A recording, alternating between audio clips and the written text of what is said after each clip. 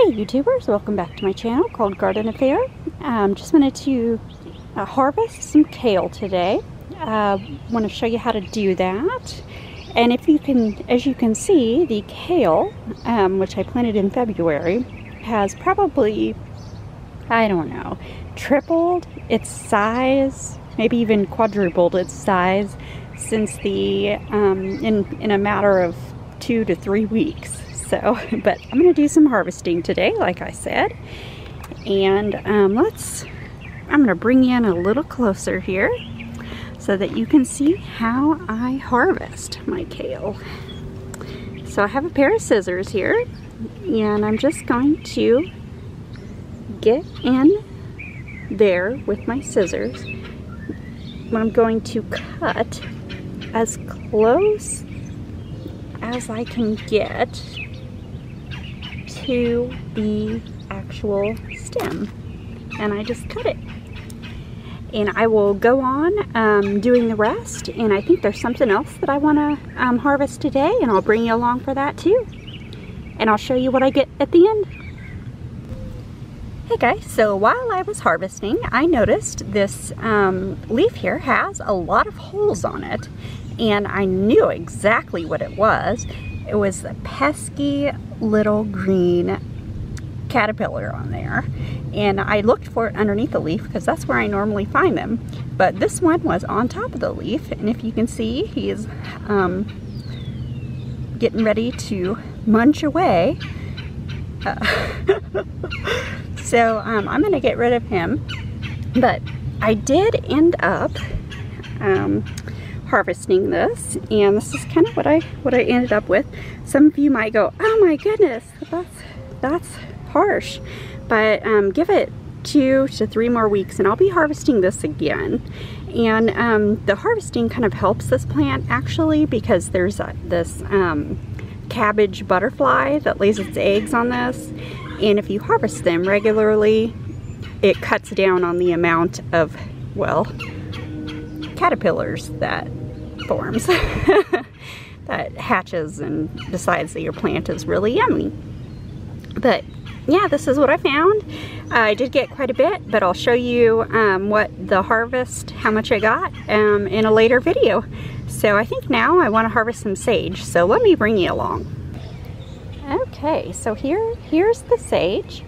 If you could see that, it is flowering, and I always like to get and harvest all the sage that I'm going to need for the entire year. I like to get it in the early spring or spring.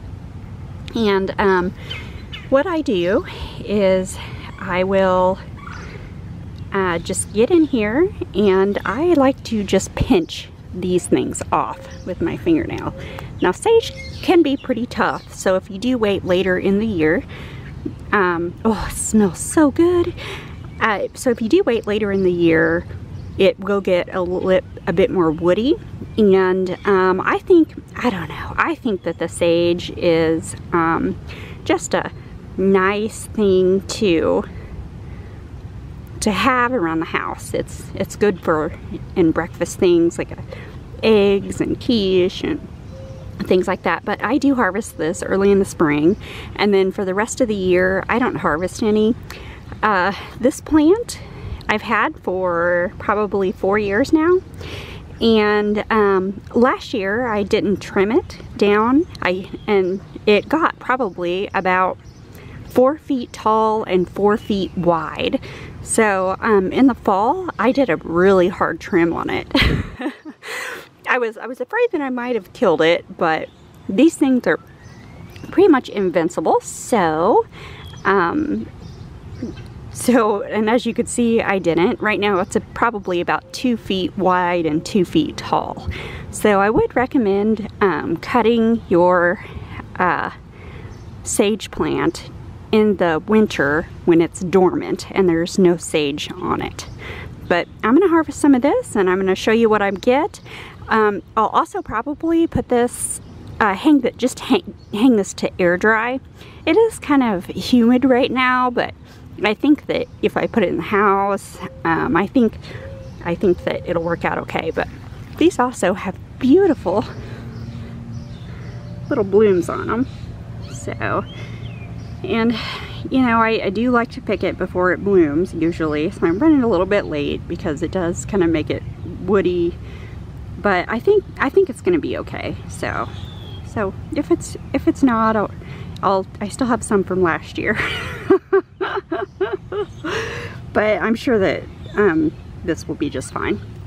But yeah, beautiful, beautiful little flowers, and the bees do love this, so they'll come in and get whatever they want off of it. But anyway, so I'll get some of the sage and I'll just hang it up to air dry, and I'll harvest some of it and I'll kind of show you what I got at the end.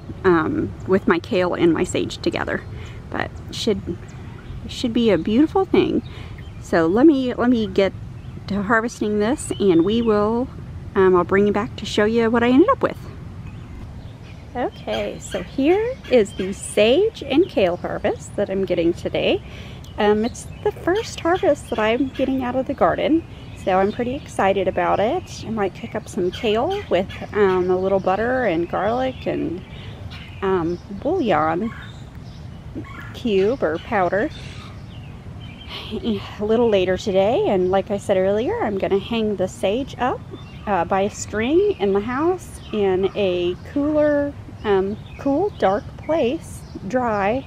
It's really humid out, so we'll see how this air dries, but I think it'll be okay.